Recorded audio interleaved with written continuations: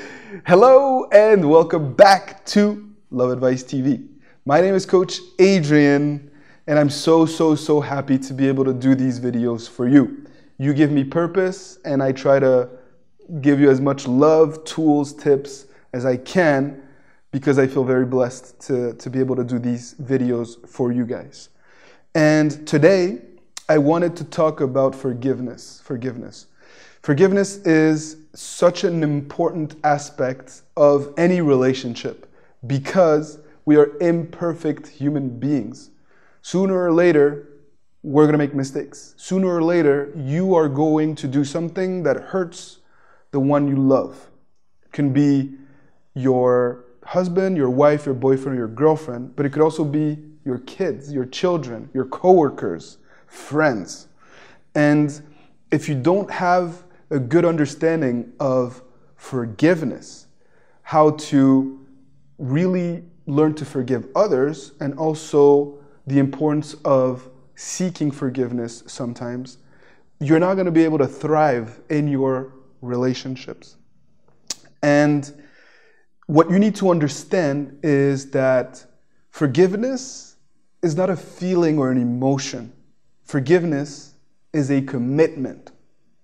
It is a choice to not look at the pain that has been done, and is a commitment to making sure that you don't hold those grudges against the person who has hurt you.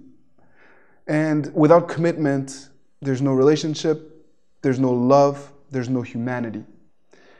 And sometimes you've been hurt really bad. Sometimes cheating has occurred, or sometimes your partner has said something that made you feel worse about yourself. And it can be difficult and challenging to let go of that resentment, the pain, and the trauma of what has happened. But choose to forgive. Commit to not holding those grudges and to not bringing up the past. Because forgiveness is an expression of love.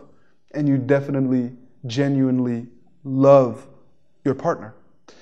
And that's what this video is about. It's a clear, short, concise message to not hold the past grudges that have been done to you against your significant other. Otherwise, you are choking your relationship. You are not enabling your partner to make amends and to grow. And when you make a mistake, they're going to be at your throat too, because they're going to mirror some of the behaviors, the pain, and the treatment that you have given them. I'm talking from experience, from personal experience. I've hurt my wife at times because I'm a human being, and because sometimes I get so caught up in my work that I neglect her needs, and I seek forgiveness. And my wife has hurt me too because of her passions and her day-to-day activities, and I commit to making sure that I'm not going to bring up the past. I commit to make sure that I'm going to look at her through all of her potentialities and the positive things and the love and everything that she does for me, for my family, for my daughter, for our life. And that is the only way our relationship can continuously grow.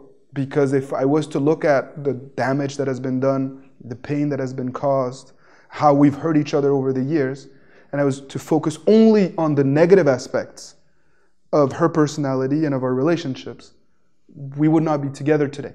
There would be nothing left. And I urge you to choose to forgive and to commit to forgive your wife, your husband, your kid, whoever it may be, your coworker, your parent. Because without that, it is very difficult to express love. And without that, relationships cannot flourish.